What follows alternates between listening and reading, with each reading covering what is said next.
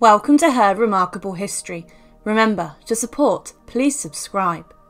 The real cause of death of Edward VI. Now Henry VIII greatly wanted a son, and a male heir to continue the Tudor dynasty. We remember Henry for his 6 wives, and the fact that 2 of these were beheaded at the king's orders.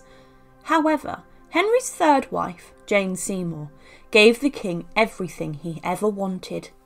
In 1537, Jane gave birth to a son, and Henry was overjoyed with emotion, and there was a great hope for this boy who would continue the Tudor dynasty after the death of Henry.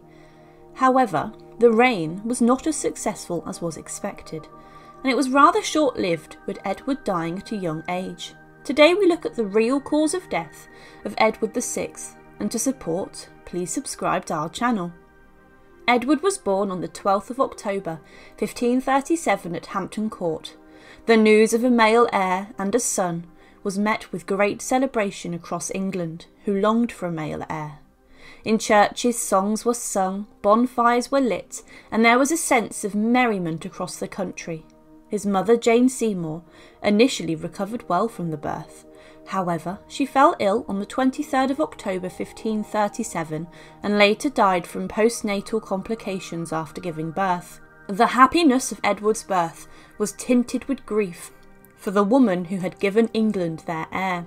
Edward initially was a healthy boy, and Henry was incredibly happy with him. He regularly looked after him, playing with him, and Edward grew well and strongly.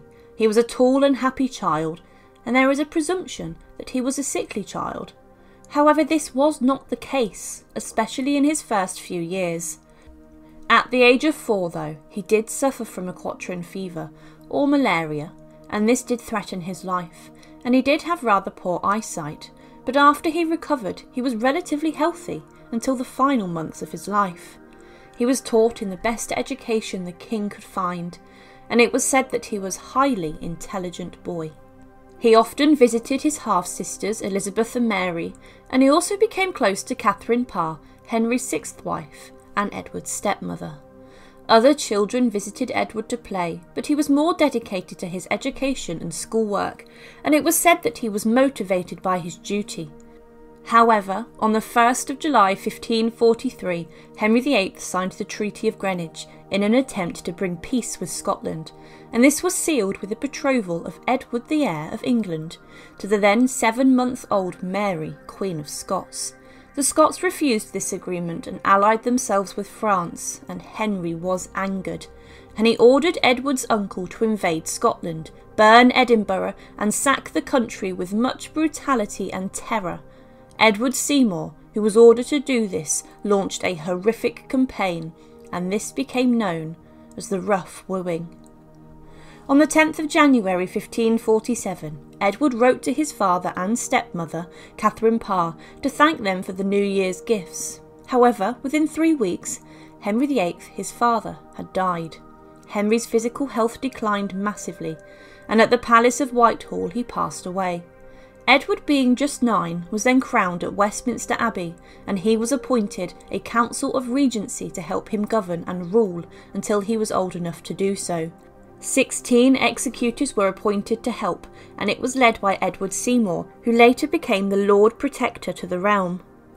Edward's reign itself was mostly dominated by religious change, with the fact that he continued and advanced the English Reformation, pushing forwards with more intense reforms to the church. It was during his reign that the church's property was continued to be confiscated, and by the end of his reign, the church had been reduced to financial ruin. Now Edward was given the best food in the kingdom, and his health was closely monitored by the best physicians England had. They constantly checked his temperature and worried about his meals, and he was described as well-fed and remarkably tall for his age. The imperial ambassador once wrote to Edward's posture that his right shoulder was lower than his left, and he may possibly have had scoliosis of the spine, possibly passed through his maternal uncle, Edward Seymour. At some point around the year of 1550, Edward became bedridden with a mysterious illness, and all of those around him did not expect him to pull through, and the doctors had even given up. The news of this was kept a secret. However, within a few weeks, he had recovered.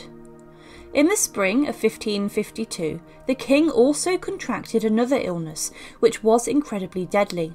He had measles and a bout of smallpox, and despite this being a brief bout of illness, he did fully recover. Later that year he met an astrologer who noted how he was wearing glasses and also was a little deaf.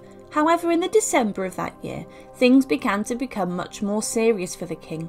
He exhibited signs of an illness that would eventually kill him. It's possible that he had been exposed to tuberculosis earlier in the year, and the measles infection he had would have suppressed his immune system, allowing him to be greater exposed to any infection. On February the 15th, 1553, it was noted that he became sick with a feverish cold, and Mary, his elder sister, came to visit him during this period. During this meeting he was bedridden and had a very violent cough. There were rumours at this time that the king had been poisoned with an unknown substance, and there was a great secrecy surrounding his condition. His symptoms were very complicated, and specialists were brought in to consult, and even an unknown mysterious woman said she could cure the king. She was admitted to the king's quarters and administered potions that made things worse, causing Edward's limbs to swell up. By the 17th of March 1553, things were not good. The previously well and strong-looking young boy was now reduced to a thin and gaunt bedridden boy, and the doctors thought moving him could make things worse. He did recover slightly in April and was able to take a stroll in the local park, and then on the 11th of April he was transferred to Greenwich down the River Thames to recover, wherein was believed the air was cleaner. He was seen in the garden the following day. But day by day he was getting weaker, with a different colour liquid coming from his cough. It was noticed how greenishly yellow or black discharge was coming from his lungs, and sometimes he coughed up blood. Still though, Edward was expected to make a full recovery according to his advisers. Some doctors, however, believed that he was suffering from a tumour in his lungs, which was being irritated by coughing and the high fever. His belly was also very swollen, and his body broke out in sores and ulcers, but doctors were not so hopeful. On the 17th of May, he met with French ambassadors and was very weak and coughy, and at the end of May, he was going severely downhill. His body was swollen, especially his head and feet, and he relied on opiates to send him to sleep. He then altered his succession, stating that after his death, Lady Jane Grey, his first cousin, would succeed him as queen. This was to avoid his Catholic sister Mary undoing all the work of the Protestant Reformation. On June 10, 1553, Edward was given 3 days to live by the doctors, who believed he would pass away immediately. He was unable to hold anything in his stomach and had a fever that would not pass. On the 15th of June, he was hit with another very severe fever that was incredibly hot, and this occurred again 2 days later. Edward did not have strength now to hold in his waist, and it was said that when he relieved himself there was a terrible smell. His legs were that swollen that he was forced to stay on his back, and the king had now given up. His body could not perform its normal functions, and his hair and nails were falling out. His last days were incredibly hard and savage, and must have been very, very painful. On the 1st of July, he appeared at a window to a crowd. However, news that the king was gravely sick had travelled around London. Sir Henry Sidney was with him in his last moments. Before he lost the fact he could speak, he prayed to God to deliver England from Catholicism, and wanted his subjects to live and die as Protestants. On the 6th of July 1553, at around 8 or 9 o'clock in the evening, Edward died in the arms of Henry Sidney. His last words were, "I am faint. Lord, have mercy upon me and take my spirit." There were a number of doctors present, and after Edward's death a surgeon opened his chest and stated that he had died from lung disease, with his lungs having 2 huge ulcers that had become infected. Much of Edward's symptoms and last moments point to the fact he was suffering and died from tuberculosis. Many historians debate that Edward's cause of death, but most consider that TB was the rightful cause. At the time, ambassadors wrote that he died from consumption, which was considered TB at the time, but some historians believe he died from pulmonary infection or a lung abscess coupled with septicemia. One thing that is certain, Edward's suffering and death was a prolonged and painful process. His death was kept a secret for a while. However, what came next was a succession crisis, in which Mary would contest Lady Jane Grey's throne and reign. Edward VI was buried on the 8th of August 1553 in Westminster Abbey in an unmarked grave in the Lady Chapel, next to his grandfather and grandmother, Henry VII and Elizabeth of York. His reign was a very short one, and what came next in England would be Mary I's reign, which was another time of great change and a turbulent one in England's history. Thank you for watching, and to support, please subscribe to Her Remarkable History.